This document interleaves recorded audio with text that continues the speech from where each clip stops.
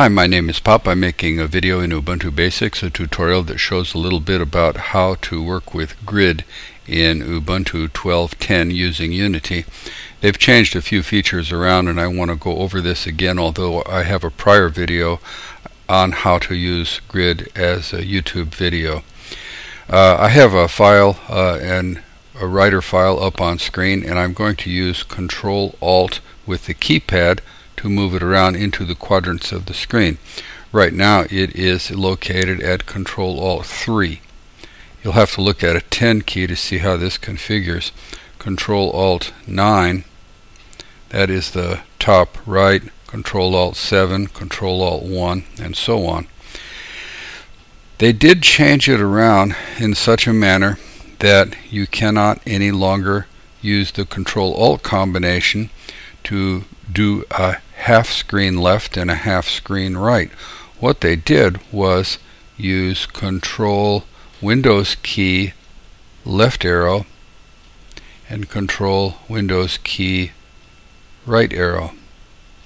And I don't know why they did do this, but I'm now going to show you how you can change this around to your own liking. Go up to the dash home and then type in CO for Compiz, and then select Compiz, and it'll pop right up and it gives you a warning that you're treading on dangerous ground. Type in G for grid. Let's see, where is it? GR for grid. There it is.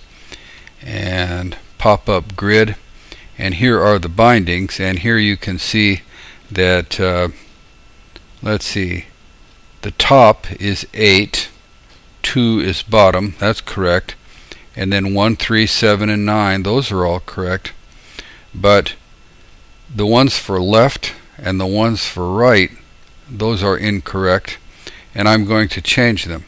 And you can change them around to your own liking, whatever you want to do. So move window to the left edge. I'm going to hit Control Alt and 4, and I'm enabling it, and I'm grabbing the key combination Ctrl-Alt-4. OK. It says primary for some reason rather than control primary. And put right, same thing, grab key combination Ctrl-Alt-6. I've got that OK now, but I want to maximize. I'm going to do that with Ctrl-Alt-5. Enable. Ctrl-Alt-5. OK. Now I suppose I could have picked put center. That may have been a better choice. I do not know. Let's close this. And now I have got Ctrl-Alt-4, Ctrl-Alt-6, 7, 8, 9, and so on. Everything seems to be working, but one thing is not working, and let me explain that. If I'm up here in 9, Ctrl-Alt-9, when you hit it repeatedly, it cycles among several different sizes in that quadrant. So hitting it once, twice, again, that would be 2/3 of a screen. Let's see, no, 3/4, 2/3, 1/2, 1/3, 1/4, and then it cycles back again. The quadrants, the four corners, they all work, and when I hit Ctrl-Alt-5 to put it in the center and hit it repeatedly, that does not work. Also, when I hit Ctrl-Alt-4 and repeatedly hit Ctrl-Alt-4, nothing happens. This is kind of disadvantageous because let's say you want to use F5 to put your navigator up. Lots of times I will use the navigator in conjunction with the screen I'm editing, and you have to end up doing this. You'll move it over manually. And similarly with the navigator, you can make it smaller, but it's just not quite as handy, is it? There is another thing you can do with all of this. Let me close the navigator with F5 and Ctrl-Alt-7. I'm going to put it up like that.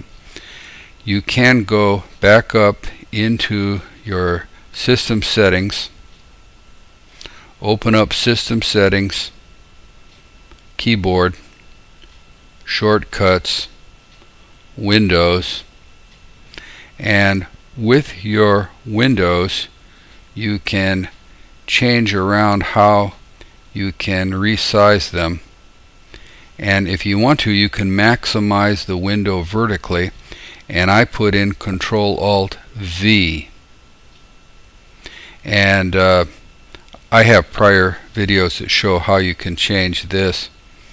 Here you cannot change the actual command, but you can put in a new accelerator, and you can make any key combination you want to for that. So this is another workaround. I'm Ctrl-Alt-7, and now I go Ctrl-Alt-V, Ctrl-Alt-7, and I'm going to cycle until I get it to the size I want. I think that's the biggest one. And now Ctrl-Alt-V, and now when I hit F5, I've got my navigator again.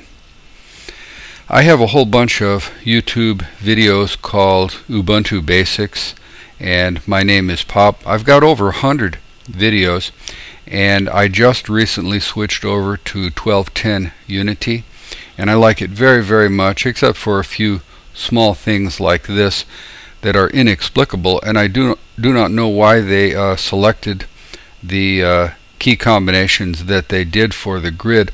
There may be something that I am missing. If somebody has figured this out, I would sure like to hear from someone. And I thank you all very much.